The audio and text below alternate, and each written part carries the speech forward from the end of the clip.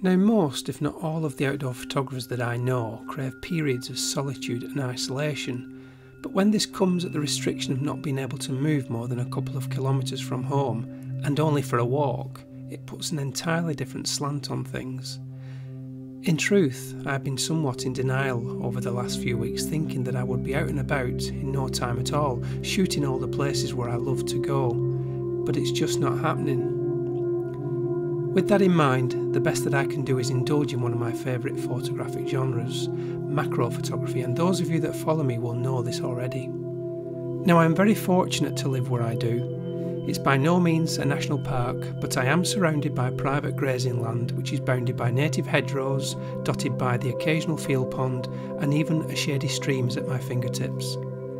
So with that in mind, I am leaving the confines of our property boundary this morning and venturing out to see what I can find.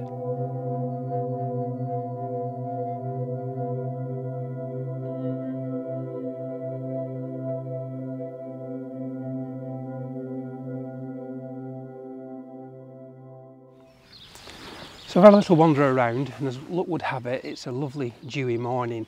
I've stayed within the confines of the one field that's at the side of the house, and I've wandered around for about 10 minutes looking at various arable plants to see if there's anything really worthwhile shooting.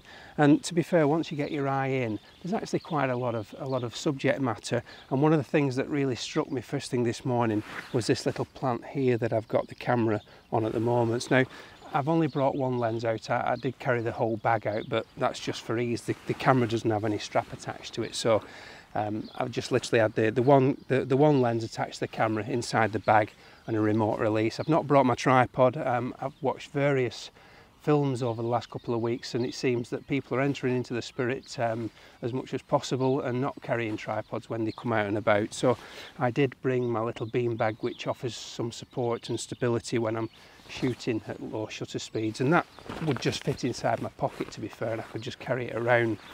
So the plant that I've found is this one here. It's a typical arable weed, but like all weeds, what they really are wildflowers. Because it's only just gone sunrise, the actual flowers themselves have closed up pretty tightly, and that's going to be the case with everything I find this morning. But because we've got lots of dew, all the little hairs on the side of the plant, on the stems and on the leaves, are really picking up all the little speckles of light, and they look really lovely close up. I've chosen one of the plants that's got two stems coming out, so I've got a nice sort of arrangement so that the way that the flower clusters are within the frame. Now, this particular plant is called common mouse here. It's called that for a reason. When you see the photograph, if you look at the leaves, they're called as such because the leaves are very, very soft and furry, just like a mouse's ear. There is another variety that you might come across called sticky mouse here. Now that's, for all intents and purposes, is exactly the same looking as this plant, but where the hairs all up the stems and the leaves are normal, the sticky mouse here has got glandular tips to the hairs, so that's one to look out for. It's a little bit more unusual, but this looks really lovely. If I put it on live view at the back here, I will show you. It looks really nice, and I've set it just lovely within the frame to sort of take up a large proportion of the frame but not be too over dominating. It's probably taking about 50% of the frame up in total.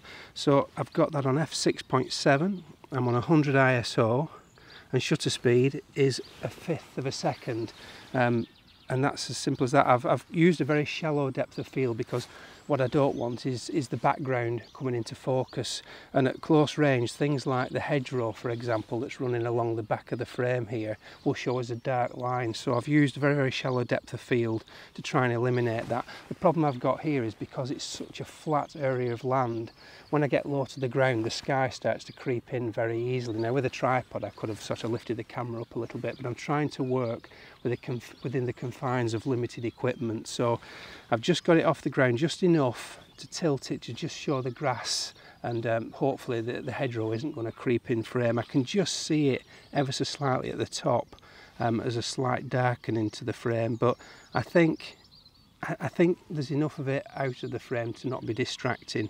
So here goes. That's the first one in the bag.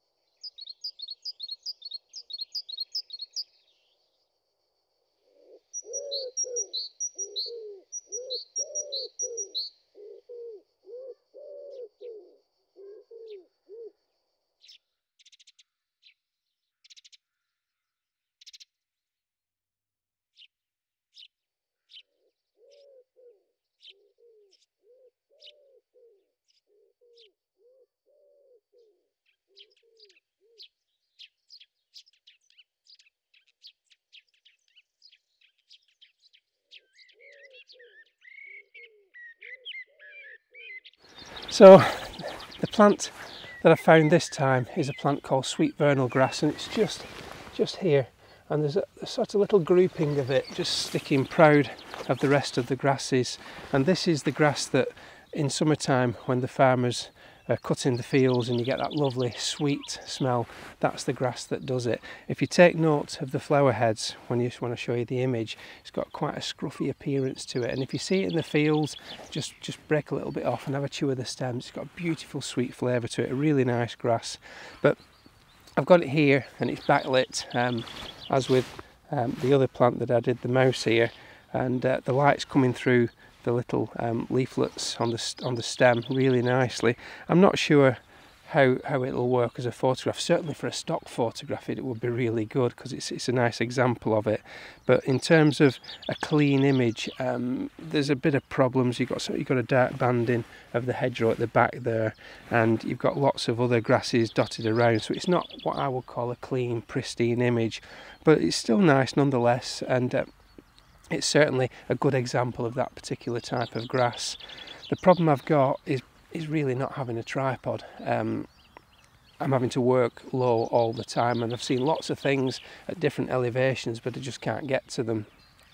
I don't want to handhold because I like to shoot at 100 ISO as much as possible, and because I've got a 100mm macro lens on, I've got to have a shutter speed that is at least 100th of a second to be able to handhold. But the other problem is that when you're hand holding, because you're moving all the time, it's difficult to get the focus exactly right, and chances are when you press the shutter you won't have focused on exactly the place that you want, and because depth of field is so critical at high magnification, it makes it very, very difficult.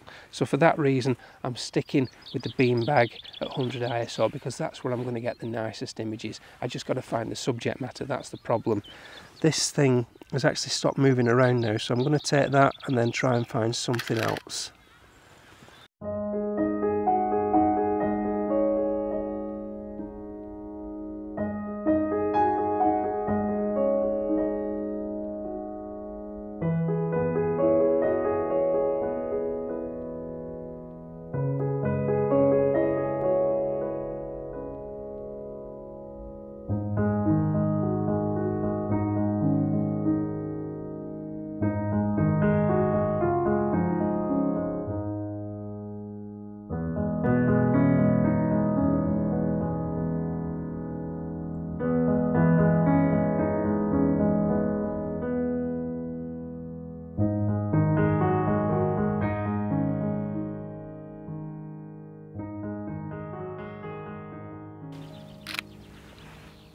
So I think this is going to be my last shot of the day, and for the last shot I really wanted to capitalise on the backlighting, and what I've been looking around for is a dock leaf that's flat across its entire side to side, top to bottom, and that's been really quite a challenge finding that. On the whole, dock leaves are quite concaved, I think that's the right word, convex, concave, not quite sure, but on the whole they're quite difficult to get one that's flat across the entire surface.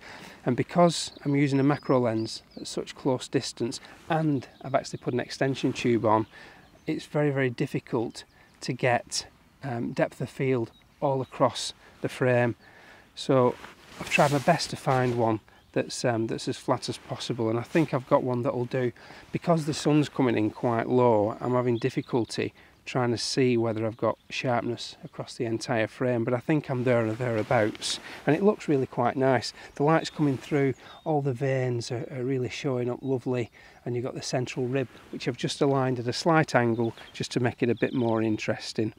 So I'm on f/27, like I said, to really try and get as much depth of field as possible.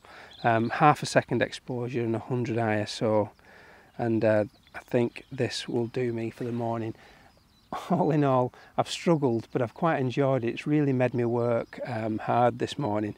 Not only am I struggling with the fact that I've got a field with very, very little botanical interest, but I've also got no tripod and just a beanbag to work from, so I can't work with anything that's literally above 2 or 3 inches above the ground, and that's really been quite difficult. I found lots of things along the hedgerow there, but I just can't get to them. So here goes. It's been nice to work with some constraints for once, certainly challenging, but here goes. last shot. Yeah, that's not a bad way to end the day.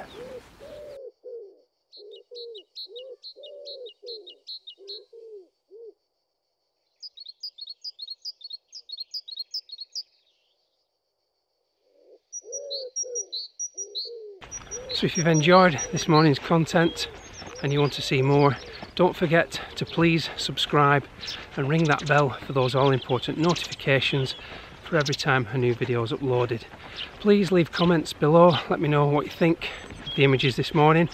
It's been a bit of an interesting one with limited equipment, but I've enjoyed it nonetheless. So until next time, bye for now.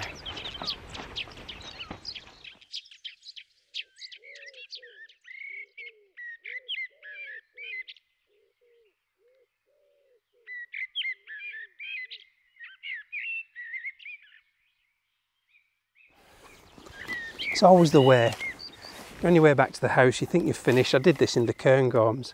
I had a lovely shot right at the end I wasn't expecting, and the same has happened now. Just on my way back to the house and walking back, and of course all the grasses are beautiful. They're all full of these beautiful little droplets of water all on the tips and on the sides of the stems. But the film finishes off pretty much where it started with the common mouse here. I've got this one plant, I'll just point it out just here. It's got a lovely curve to it, and you can't fail with something like it. It's got such a lovely shape, and all the hairs on the leaves and the tops of the plant are all got these little tiny droplets of water all being picked up by the sunshine. It just looks like a beautiful sea of speckles, really, really lovely, and this one single plant just sticking up in amongst them. I've lifted the camera up, I've had to take my jacket off. I just needed another 3 or 4 inches height just to eliminate the hedgerow in the background. I'm on f8, 40th of a second, 100 ISO, really nice way to end the film. And there we go. That really is the end. Until next time, bye for now.